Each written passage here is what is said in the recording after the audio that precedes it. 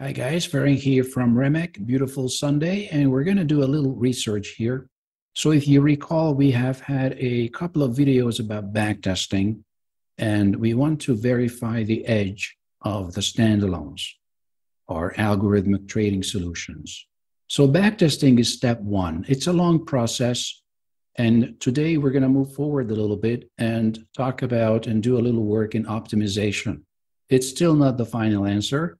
Libraries have been filled about backtesting, so the whole scope goes beyond what we can do in this one video. But here's just a little introduction, and if you're interested in this work, which you should be, then here's a little video to get you started. So here we are in Ninja, and what we're going to do is we're going to open up the strategy analyzer. Here we go. Beautiful. And we're going to run some tests here. So in this case, we have done videos on backtesting already. Let's do something further up the path here towards edge verification, and that's optimization. Optimization is a two-edged sword because overdoing it can lead down a rabbit hole where we don't want to go and will not bring the results that we think it will. So we have to be very cautious and not to over-optimize. So in this exercise, I'm just going to optimize it for 2 or 3 settings maximum, and just to see what we get. And just to say this right up front, this will not be a proof of anything, of course. The future is unknown. There's no way to know the future. What we can do, and the best we can do, is to gather evidence to support a claim. And that's very different from a proof. Proof is 100%, evidence is evidence. Is a strong indication. So we are now gathering evidence to support a potential claim that this strategy, deploying this strategy on the market, makes sense and could be profitable. So this is what we're doing. Let's do it. Okay, so here we are in the strategy analyzer, and I'm going to choose our flagship Remek product, BT. Please note, BT and BTX are almost 99% of the same. There's slight differences. One of the differences is, as far as backtesting or optimization is concerned, that when you run it in the backtest, it's possible with BTX, it's possible to specify if you just want to run or test for or enter long trades only or short trades only, or both. BT, you have to take both. So where are the situations where in a trader's life where you might say that I'm only interested in taking long trades? Well, obviously one area could be when you trade stocks. Many traders, they never short stocks, and with good reason. And if that's a test that you want to perform, then you might want to use BTX, in which case you can filter out any short trades that you would do, that you would otherwise be entered into. Now, in this case, we're not going to do that. We're going to be on futures contracts. I'll show you in a second. And we want to take all the trades. All right, so that's what BT is for. We're going to take longs and we're going to take shorts, and we'll see what happens. What instruments do we want to run the test on? I have prepared here 4 instruments, and those are the US futures contracts here. And I'm going to run this test on 4 instruments. Now, optimization. Okay, what do we want to optimize on? I want to optimize on minutes. What I want to do is, so what's the question here? The question I'm asking here from NinjaTrader is that between 5 minutes and 30 minutes, what would be the best time frame to run this program, to run this algorithmic trading strategy in 5-minute increments? So this means that Ninja will test for 5 minutes, 10 minutes, 15 minutes, 20, 25, and 30, and nothing in between. So 5-minute increments between 5 and 30 minutes. Now, I know that you could test it on every minute or whatever, but I don't want to, I don't want to run this test for half an hour. I want to make it reasonably fast. And Again, if you want to run it on every minute, that you're running the danger of over optimization. So 5 minutes is good. Remember what we want. We want a robust system. What we want is, we don't want a system that, we don't want a car that only runs in August and breaks down in December. No, we want a car, less flashy car, but that we can rely on every day. We want the same thing in a trading strategy. We want robustness. And robustness in our job means that it is reasonably well performing, whatever the market regime. That's what we want. We don't want to optimize it to certain circumstances. So I hope that makes sense. So I think 5 minute increments is a good rough guide to start with.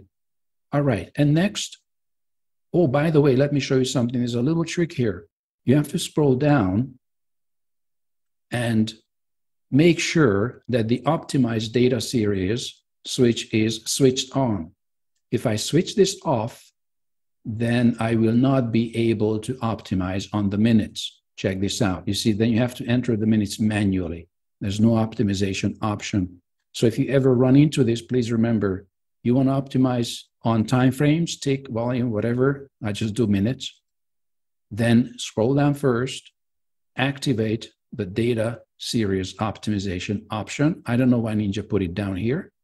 Maybe these two fields should be next to each other. But anyway, here it is, optimize data series. Switch it on. Then you scroll back up. Here we go.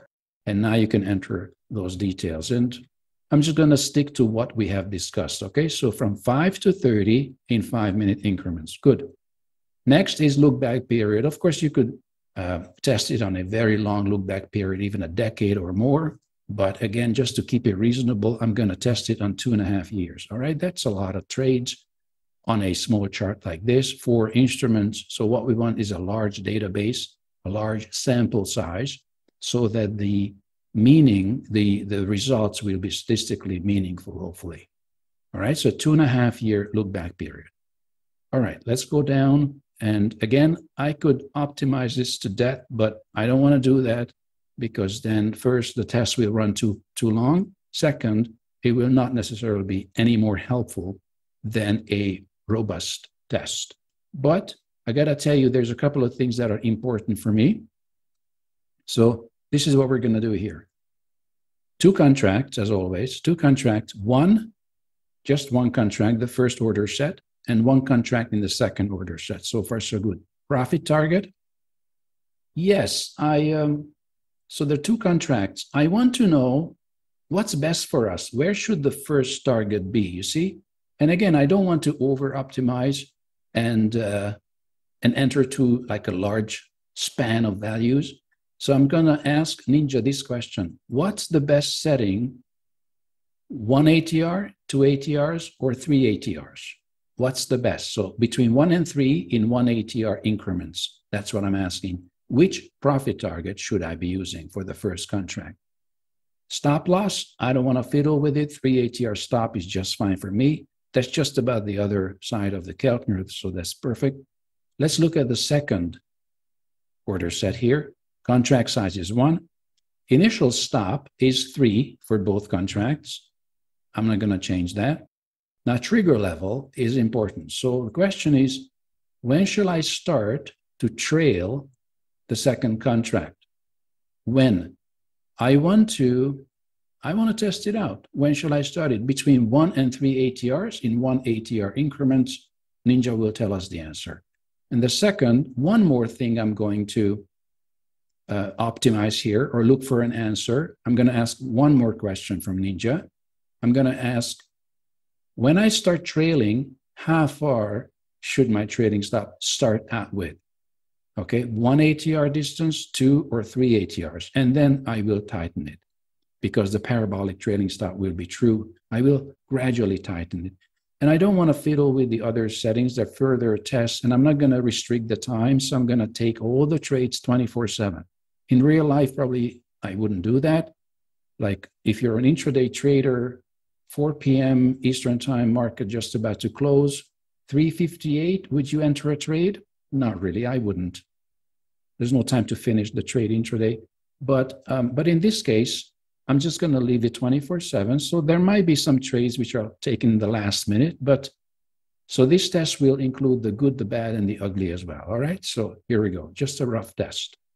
And I'm not going to fiddle with any other settings. It's just a default setting that the program starts with and the settings that I've been using for many years. So there's no reason, I don't see any reason to fiddle with those. So we have done and specified the values that Ninja will optimize for us. So what I'm going to do, I'm going to hit run, and then this might take a while. So remember what we're doing: 4 instruments, futures contracts, so one asset class, right? Futures indexes. Time frame between 5 and 30 minutes, so it's very intraday, and 2.5 years of data roughly. So that's potentially hundreds or even thousands of trades. And Ninja will run this test. This test will run a while. Now, our program, BTBTX, are lightning fast. So it will take probably a few minutes, I don't know, 4, 5, 10 minutes, let's see. But it will not take a weekend. So here's already a tremendous efficiency gain if you use our product to run tests like this. But enough talking, let's do the test. And I'm not going to stop the tape because I want you to see what's happening. So first of all, there are 648 combinations that Ninja will test. And let's see how long it takes and what results we're getting. In the meantime, I'm just repeating myself. Whatever results we're getting is not a proof. Of course, we're happy if we see something which is promising, but it's not a proof of anything. What we're doing is gathering evidence to support a claim. And also what I want to emphasize is that the edge verification process consists of several steps, none of which can be skipped. The first one is backtesting. The second one is a certain degree of optimization. And there's a third step, definitely a walk forward analysis, which we're going to do at probably some later time. Okay, so right now we're in the optimization phase, and we're moving towards verifying or gathering evidence to support the claim that it makes sense to run this program on the markets. Probably stop the tape here. This time is reasonable. You can grab a coffee. But definitely, I do remember the old days when you ran something like this and it was like 3 days. By the time you get the results, you forgot what the question was. So this is manageable. Look, 8 minutes and it's shrinking. So in a couple of minutes, we'll be done, hopefully. And again, we can never know the future. The future is never the same as the past. But as Mark Twain said, it often rhymes.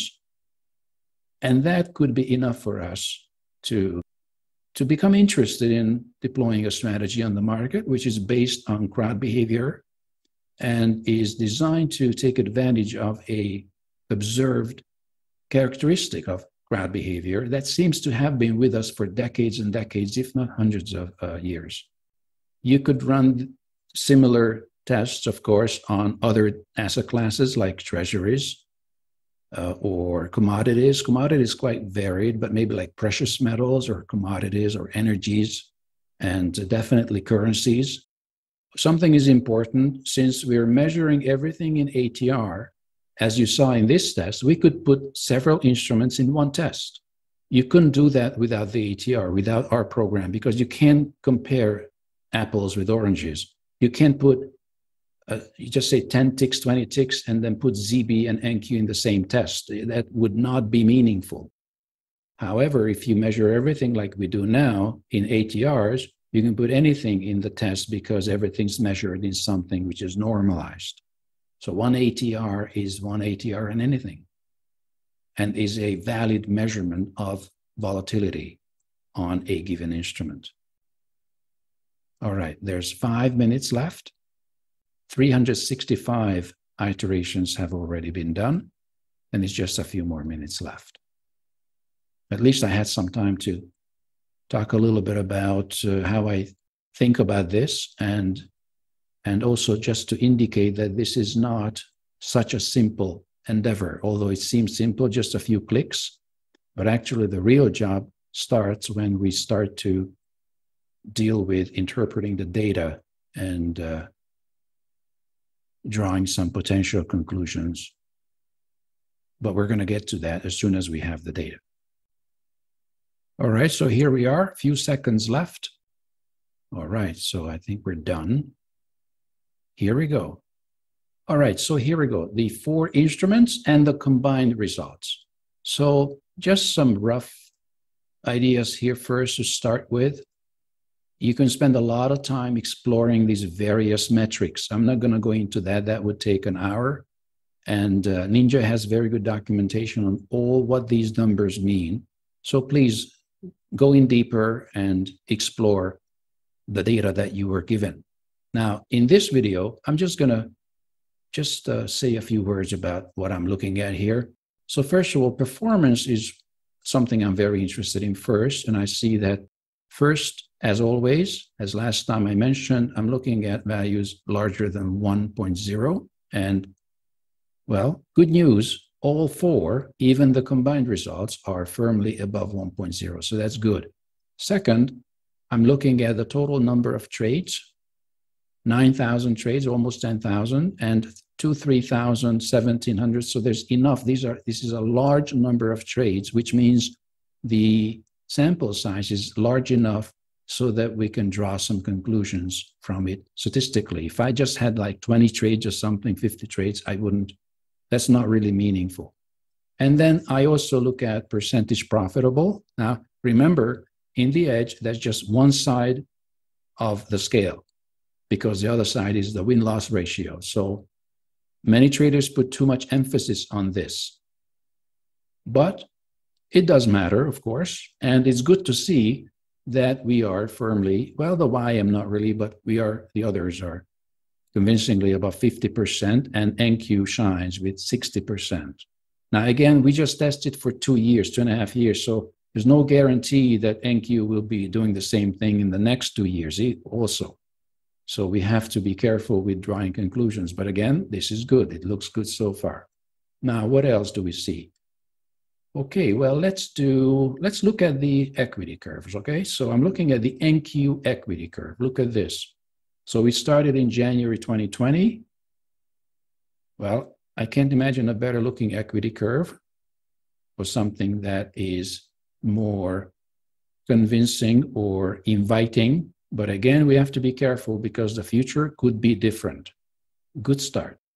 If you want, you can look at each trade individually. You can look at the chart and look at the chart and look at each trade individually if you want. I'm not going to go into that.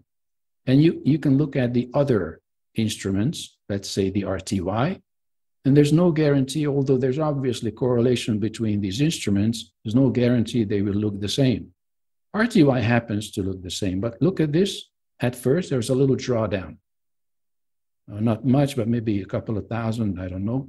Not much, but this equity curve also looks good. Let's look at the ES equity curve. I'm going to show you all 4.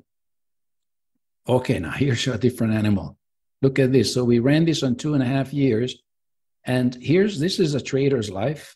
You see, obviously there is something in this strategy that we could use, but still, what was it? More than a year, it was rather flat. And there was one period here when we were down more than $10,000 in the red, underwater. Imagine yourself or myself in this situation. Who would be happy? I mean, we would start to have doubts. Maybe I should stop running this. But this is just part of life. And if you look at the professionals, there are years, not every year is stellar. And also surprising to see that the market regime has probably changed here. It would be interesting to look at the chart. What happened here? When was it? 2021, October? Started to trend probably the ES in such a way that we suddenly, all the advantages, all the robustness and the strength of our strategy came out. But I also want to add one more thing.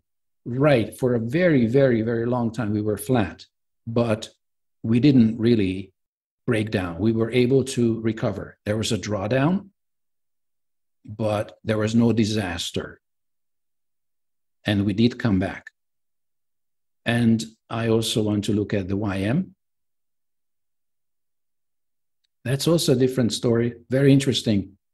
Dramatic run up here in the first period, and then the rest of it is, okay, well, not bad, but kind of flat compared to the first period. So that happens too. So quite interesting, you see, and I wasn't preparing this, but it's good because now it shows you that this is not so easy and not so obvious. Yes, there's correlation between these instruments, but they're also different. We all remember that sideways period on the NQ, on the RTY, but interestingly, probably it was here in the middle somewhere. On the equity curve, it would probably show where we had rather disadvantageous conditions, because that's when this is a trend trading strategy. So when there's a trend, we shine.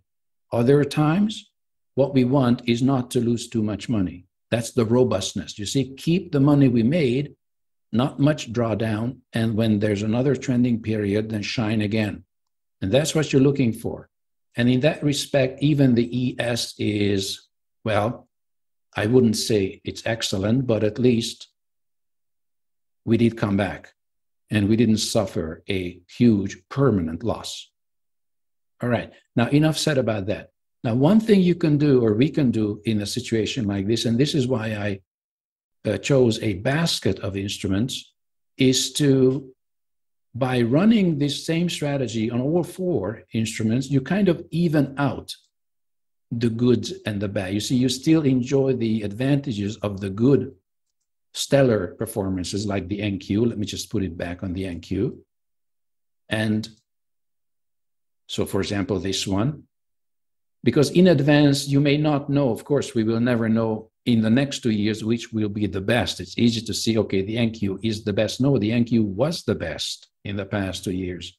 And the ES was weaker. That could be the other way around next time. So one way of evening out or perhaps distributing our risk a little better is to run the strategy on all four instruments. All right. So anyway, even if you combine the four of them, I think the results are not bad. Now, next thing you may want to look at, since we're optimizing, and I'm going to stop here with this last point, is let's just look at the NQ. So remember the three questions we asked. We asked NinjaTrader between 5 and 30 minutes in 5-minute increments, what's the best time frame to run this strategy on? The answer is 15-minute time frame. So this is the 15-minute chart, because that's what gave us the best results. And I was interesting and important to note, we need to specify what we run it for. Give me a second. Maximum profit factor. So I didn't optimize this for maximum profit, not monetary dollar value. But I ran the test for maximum profit factor. But of course, you see, there's many other. Minimum drawdown, for example. You want to sleep better?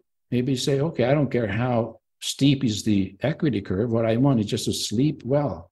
So you might be looking for minimum drawdown and make your decisions based on the result of that test. In this particular test, I just ran it on profit factor for now, and then feel free to explore further. Again, 15-minute gave us best results. I'm just looking at the NQ now, and I'm looking at 3 ATR target. You see the number in the bracket is the answer to the question. The 3 ATR target for the first contract worked best. Good for us. All right. And then the trailing stop, trigger level, the best result we got when we started trailing when we were 1 ATR in profit. And we started trailing from a distance of 1 ATR. That's a pretty tight stop, trailing stop to start with. But this is what this test result tells us. And there were no other questions, right? Were there? No. Okay, so I hope this little presentation, perhaps it was a bit too lengthy, but it should give you a little bit of inspiration and incentive to start doing your own work.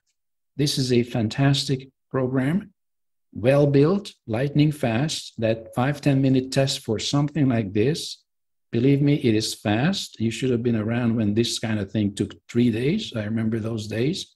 Now it's fast. You can do your edge verification process before you start deploying your funds on the market. Good luck, and hopefully we'll be back with further videos and continue to explore the possibilities. So much about the optimization process, or at least the initial stages of it in NinjaTrader 8.1, and we'll talk later. Thank you very much, and mindful trading.